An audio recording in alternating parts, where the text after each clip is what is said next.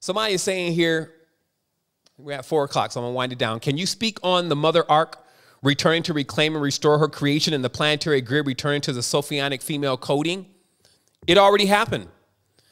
You didn't see it? This is what's going on. We're looking outside for something that would take place within, and just the sheer fact that the only thing you would be able to see externally is the revelation of this UFO from the military is the beginning of the discourse between us and the alien. This is what Pierre Sabak also explained. It's encrypted in the language. Who is the alien? The one you're not familiar with, the foreigner. Now, there is an external alien.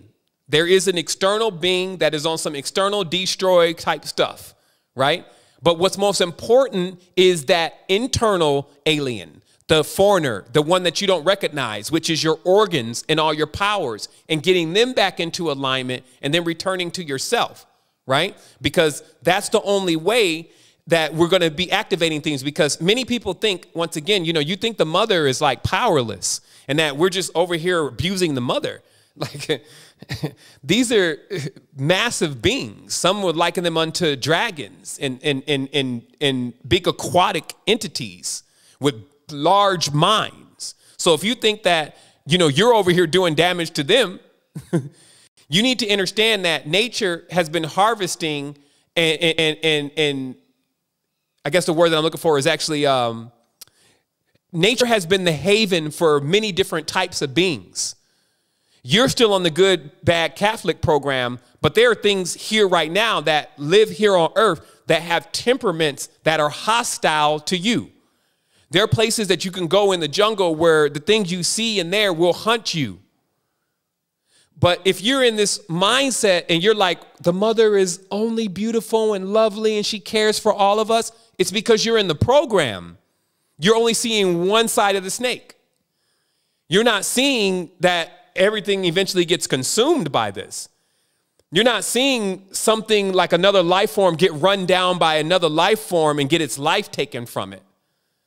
You're in this fictitious human world at times thinking nature is just like a good thing when it's everything that we're experiencing in the physical plane and parts of our mind. So it's important to realize that this Mother Ark returning, reclaiming Sophionic female coding is actually really about when Thoth, which is a male and a female, an androgynon, which is corresponding to the moon's dark side and visible side, is to be activated and returned inside of us, taking us to the point in the garden where the split happened that made us appear that we are male or female.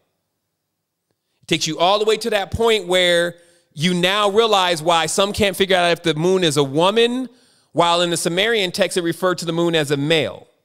Some can't figure out whether the angels are women or if they're male. And in many other occult sanctums and occult things, there is a confusion between whether this is a man, like Ninhursag or Ningrishida, or is it a woman? Because everything that says Nin inside of the Sumerian text is a woman, like Ninurtu and all the rest of them. So what it's a coding of is that, listen, you have both poles. You have a positive and a negative. You are a male and a female. You are a sun and a moon. You're a soul and a spirit. Any other, or a soul and a flesh. Any dualistic terminologies can always be summed up as that. So in order for there to be a return, you would need to actually be able to come to terms with that. And then you experience the Sophionic, which is the Sophia or Soph, which is enlightenment, right? It's an intelligence that taps you into all that there is to be learned and to be known. And then you begin your process there with the counselor. That's why Sophia was the Holy Ghost, also known as the Great Counselor, because it's an energy that rides with you, just like Thoth is an energy that rides with humanity. It's not one specific person and being how we see it. It's a spirit that feels many things. It's a personality. It's a trait. And once you learn that, then you also learn how to command elementals, fire, earth, wind, and water, because you're able to recognize this stuff, not externally trying to look up at the sky and wait on it, but internally that it's a sign that the work is almost complete. And what has been going on is a bunch of distraction to get people looking outside, because if you lay down at night right now and you start going into the dream world a little bit, you'll start feeling something, especially if you have your stuff at least halfway turned on. You're feeling things and seeing things that you never felt or seen before. Some stuff is even unidentifiable. It's not good, it's not bad, but it's something. And it's getting closer and it's closer. That's the grand awakening. So if you're not experiencing that, which we've all been at that stage, then you got to sit in for the tutelage.